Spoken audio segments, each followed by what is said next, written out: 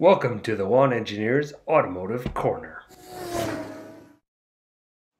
Today we're going to talk about pickup trucks, specifically their drive axle and why these American giants have soldiered on with solid axles for so long and continue to do so.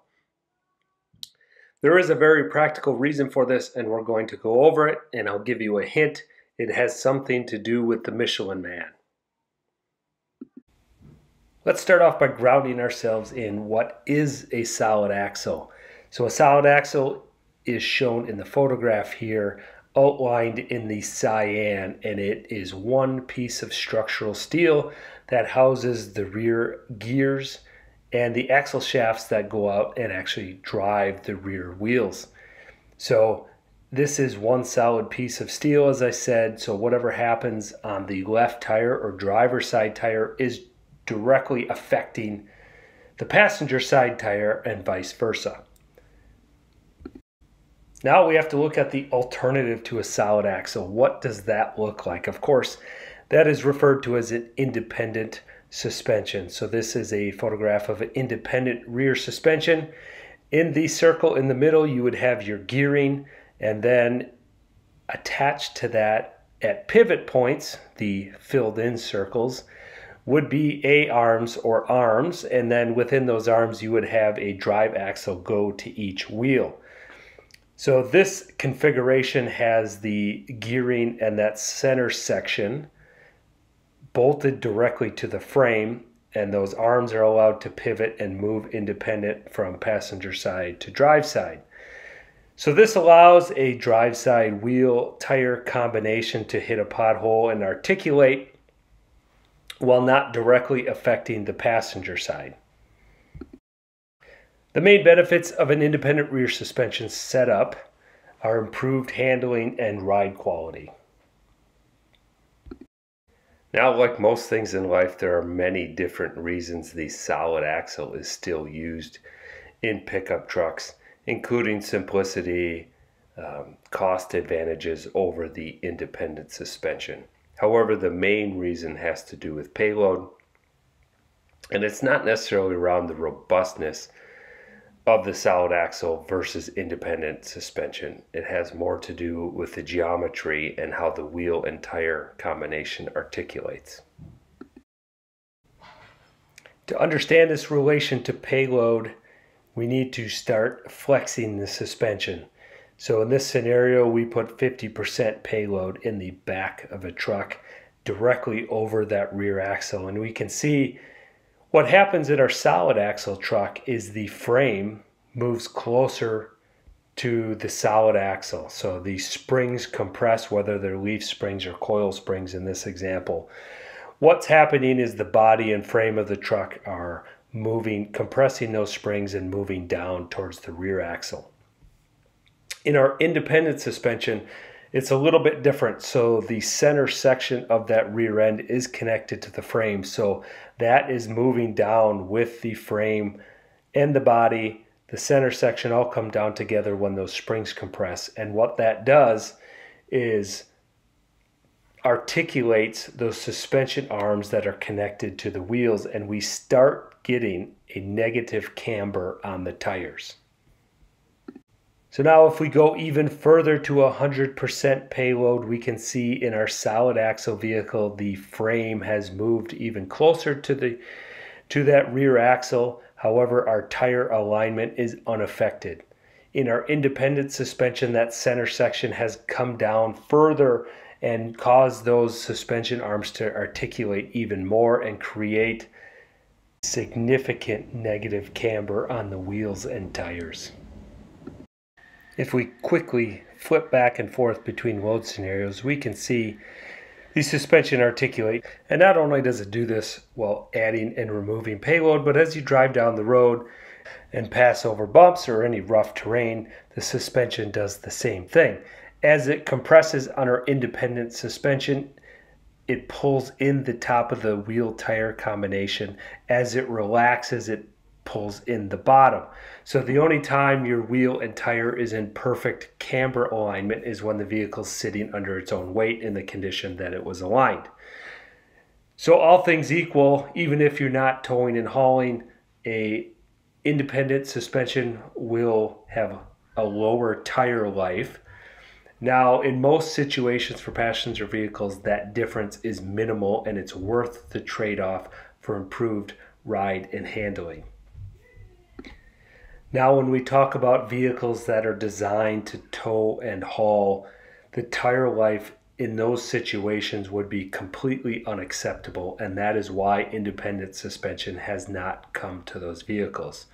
So much so that in our 3/4 and 1-ton trucks, we often see solid axles in the rear on the drive tires and the front tires in the 4-wheel drive trucks, because the payload capacity of those trucks is so high that the front of those trucks squats just like the rear in our scenario, and it would throw our tire alignment off enough to make steering and tire life detrimental at those high payloads. There is a way to design a conventional independent suspension to provide constant wheel tire camber, and that is to use parallel equal length suspension arms shown on this graphic. Unfortunately, packaging becomes a very difficult problem, especially in frame vehicles. The frame gets in the way of that top equal length arm, so this really has not been used outside of off-road equipment and race cars. The packaging just becomes a little bit too difficult for pickup trucks and on-road vehicles. Now, if you watch the automotive news like I do, you've probably been thinking this entire time, wait a minute, all of the new generations of pickup trucks that are coming out right now are employing independent rear suspension. How are they doing that? And there's different reason for most of them. So on this page we have a summary of some of those new generation pickups. In the lower right corner we have the Hyundai Santa Cruz and the Ford Maverick, and those are in the compact segment, so you may say those are not true pickup trucks. Well, we can debate that. The payload ratings on these vehicles are actually fairly impressive, especially on the Maverick. How do they get away with the independent suspension? Well, these are front drive vehicles, so the rear tires are just kind of along for the ride, and if they go into a negative camber situation, it's not as large of an impact as if they were drive tires. Of course, there are all-wheel drive options for these. However, those are still significantly front biased. Unless the front tires experience slipping, very little torque is sent to the rear tires. The Santa Cruz also has a ratcheting mechanism in its shock to try to maintain a level ride even when loaded down.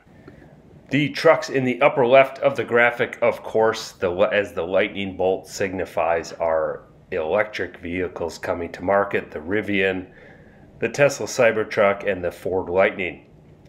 The Cybertruck and the Rivian use air suspension, and we'll show how that benefits this and enables the use of the independent suspension. And of course, Ford is doing something slightly different that we'll get into shortly. You might recognize this graphic from earlier when we talked about independent suspensions.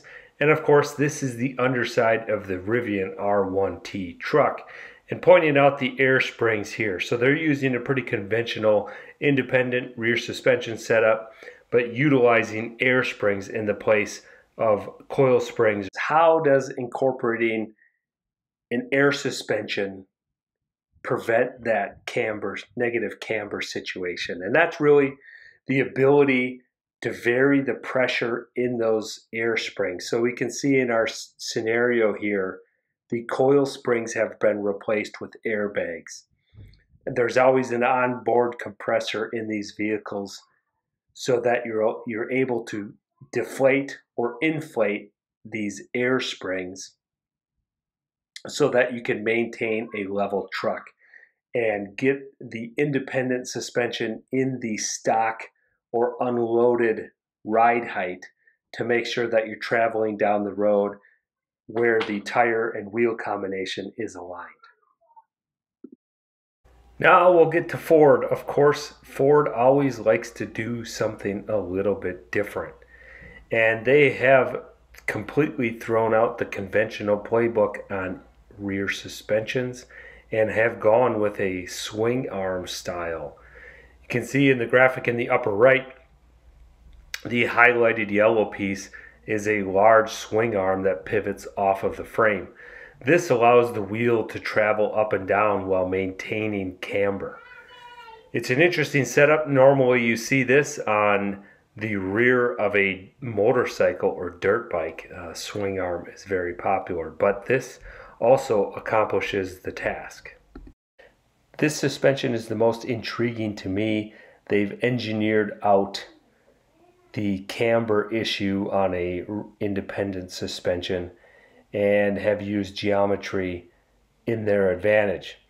The big question mark in my mind is what long-term reliability will look like, just because this has not been seen in the automotive industry.